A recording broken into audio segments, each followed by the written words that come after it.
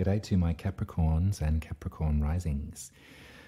Wow, so I've got a lot of fives in front of me right now. I've pulled a bunch of tarot cards just to egg me on a bit of a narrative, and I'm looking at a natal chart for Capricorn rising and where all of the planets are at the moment and where this eclipse is taking place. That's in your 5th house. Now, 5 is the number of change. And I've got the 5 of Swords here that came out as an example of what I need to talk about. And also, the eclipse is actually playing out on the tarot card, the 5 of Pentacles, which is a Taurian card.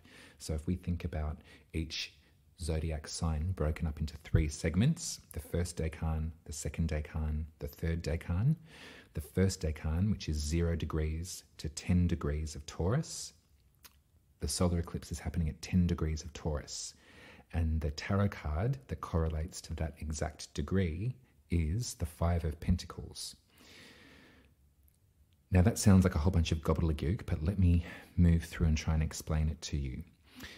Eclipses bring about change that we have little control over, and that might be quite difficult for a Capricorn soul. So I apologize in advance, but this is really maybe a triggering time for you at the moment. Eclipses can often make a Capricorn sweat. Lord knows I know, I'm a Capricorn sun. So the 5 of Pentacles talks about a feeling of desolation. It talks about the idea of being left out in the cold. It talks about being not included, of feeling like you are stricken from the group in some way. Kind of Muriel vibes, if you know that movie.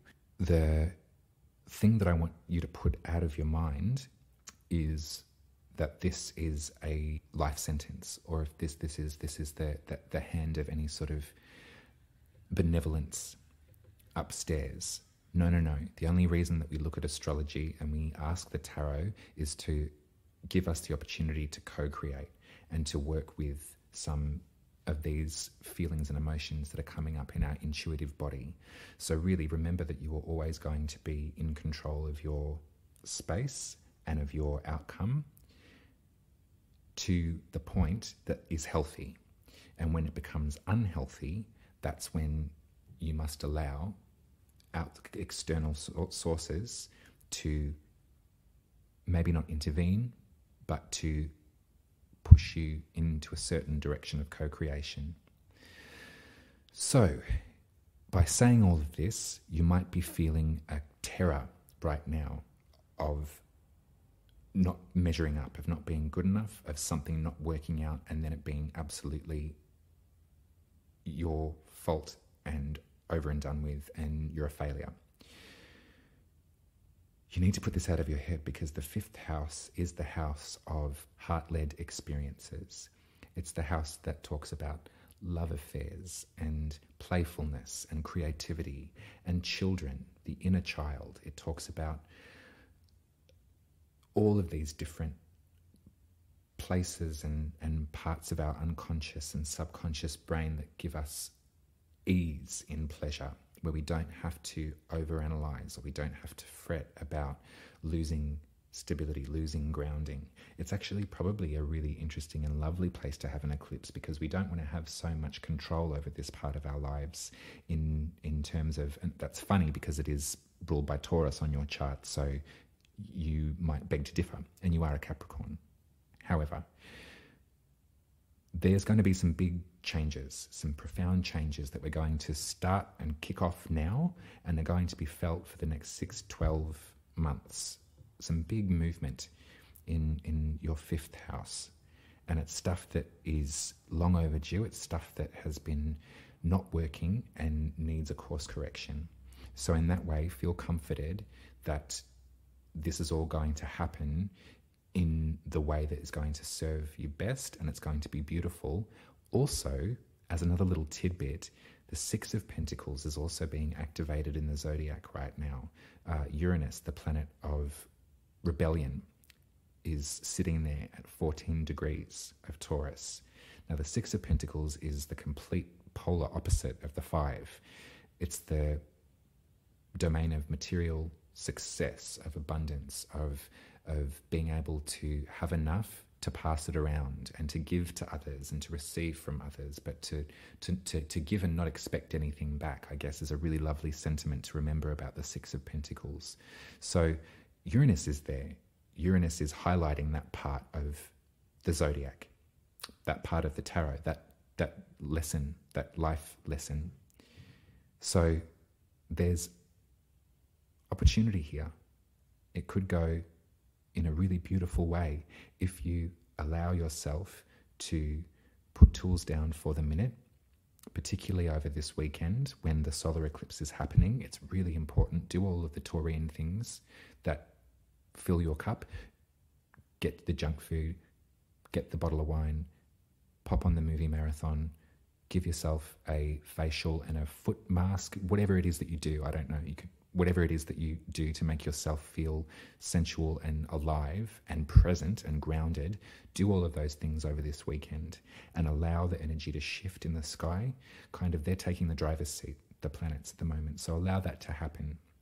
And then this change will then be something that we can work with and observe over the next bit of time. We'll be getting a full moon in Taurus in 6 months. So that will be a great opportunity to release. In conjunction with the slightly hectic, slightly scary energy of the eclipse, we also have some really beautiful, lovely, abundant, fertile ground to work with in Pisces. Now, Pisces rules your third house, which is your localized community. It's your siblings, your brothers and sisters. It's the way that you communicate too. So one really good image to keep in your mind when thinking about third house stuff is the image of like the twin sister. So Gemini would normally rule the third house, but because you're a Capricorn rising, it's in fact Pisces in your personal makeup that rules that house. So there is an intuitive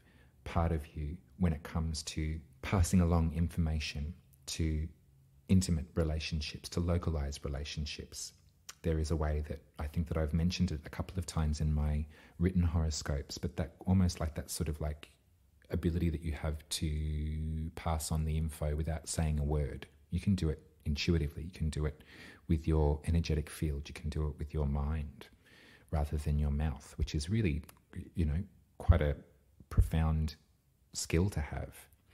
Now, in your third house, we've got Venus and Jupiter in an exact conjunction, swimming around together. There's a real chance to absorb some of those Venusian qualities, those Venusian delights. Now, Venus does rule Taurus as well, so she's, you know, as always, but she's in the bloody back room keeping everything stable and keeping the ship going. While we're dealing with the eclipse, Venus is there with Jupiter. They're linking arms and they're really generating some real optimism and beauty in your third house of those intimate communications. It might be a really nice time to reach out to those limited few that you feel that you've got a connection with, that you've got some sort of, you know, call it what you like. It could be psychic, it could be subliminal, it could be unconscious, whatever terminology is comfortable for you to work with.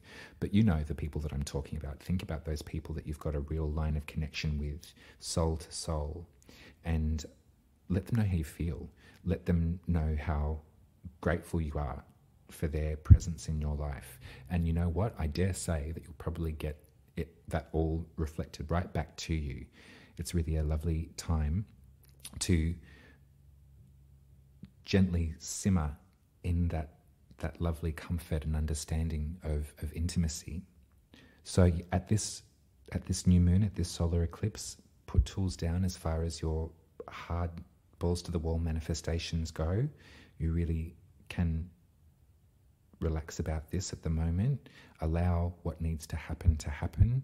Everything's in place. Now is our time to just move forward with the plan and let it be, and really soak up some of that beautiful, intuitive love messages with those closest to you, with those, you know, I'll say it again, you'll know who it is when I'm talking. It's you know, don't give it away for free. I mean, you're a Capricorn, you never do.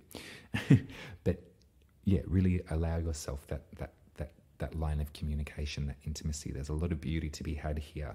I've got the Hermit card here that came out for you, so I'll just touch on that very quickly. Like, it's very important to have that time of solitude and that time of intense focus on one's goals and that time away from the milieu.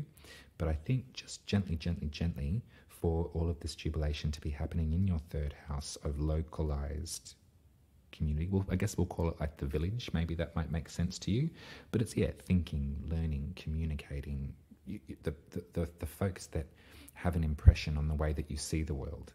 That might be a good way to describe the third house space, particularly because, yeah, it's a Pisces place for you. So we're thinking subliminal. But swish around in that good cheer for a while, and then we can deal with the changes the eclipses have set up over the coming months, and we'll be able to conquer and work with this. You know, if it's the co-creation aspect is something that I really want you to focus in on. And as a solitary Capricorn, that might be difficult for you, but co-creation is a really beautiful space to exist in. And it's once you can find the trust wherever that was put down for a while, and I completely understand and respect how that could have happened, but you can pick up that trust again and invest it in the right folks, and then we'll see what we can make together. And I have a feeling that it's going to be lovely. Okay, Capricorn, that's all I've got for you for today. All the very best with the eclipse. Let me know how this feels, how this new format goes for you. If you like to listen rather than to read the horoscopes, I'd be happy to do some more of this. But that's, yeah, it's all a work in progress. My third house is actually the one with the eclipse in it.